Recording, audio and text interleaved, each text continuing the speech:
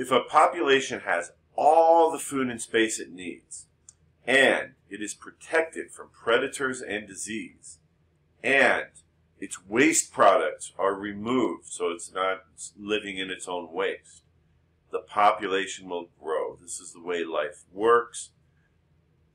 A species would not survive if it was not able to grow under ideal conditions. A species under ideal conditions, or the growth rate will be positive under ideal conditions because members of the population will be able to produce offspring. Later, those offspring will produce their own offspring. Then the offspring of those offspring will produce offspring. So if the first generation produces, let's say it only produces 2 offspring, then each of those 2 offspring, let's say we're talking about bacteria, so they reproduce asexually. Well, if one bacterium produces 2 bacteria, then those 2 bacteria reproduce, they produce 4, then those 4 produce 8, then those 8 produce 16, then that's where we get rapid growth. Over time, this population will grow. So in this kind of a scenario, the size of each generation will be larger than the generation before it. This is called exponential growth. So exponential growth occurs when conditions are ideal.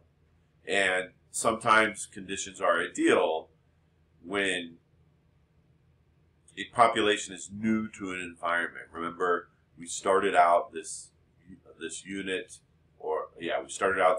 talking about invasive species. Well, sometimes when an invasive species comes in, it's protected from predators, and because there are no predators that are adapted to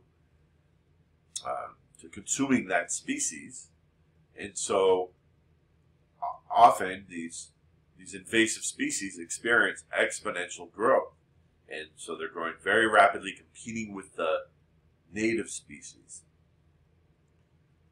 Think about a hypothetical experiment with a single bacterium that divides to produce 2 cells every 20 minutes, as I was saying before. So we supply it with ideal conditions. That means it has plenty of food, its waste is removed so that it doesn't poison itself, and there's nothing there that's going to kill it or limit its growth. Well, if we sit and watch it, then after 20 minutes, it will divide to produce 2 bacteria. After another 20 minutes, then those 2 bacteria will divide to produce 4 cells. After an hour, those 4 bacteria produce 8 cells. So after 3 20-minute periods, 60 minutes, 1 hour, we have 2 times 2 times 2, or 8 cells. Another way to say this is to use an exponent, 2 to the 3rd power cells. In another hour, that's 6 more, it's 3 more 20-minute periods, so 6 total 20-minute periods.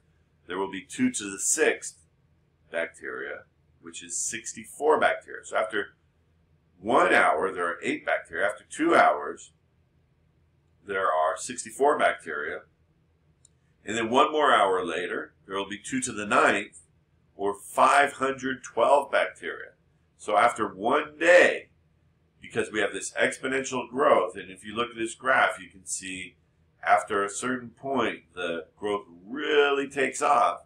So after 1 day, this bacterial will grow to be, oh boy, this is a big number. 4,720,000 followed by 15 zeros. It'll be a huge population, uncountable by normal people. If this growth continued, that's after 1 day. And if this growth continues without slowing down, then in a few days, this bacterial population would cover the entire planet. So let's look at this growth for bacterial growth. If you plot the size of this population on a graph over time, you get what's called a J-shaped curve. A J-shaped curve. Write that in your notes. A J-shaped curve is typical of exponential growth. So it rises slow, the numbers rise relatively slowly at first, and then after a certain point, they rise faster and faster and faster and faster. Look at that area that's highlighted in that circle. That shows where the population, that sharp increase really occurs. If nothing interferes with this kind of growth, the population will become larger and larger, faster and faster, until it approaches an infinitely large size.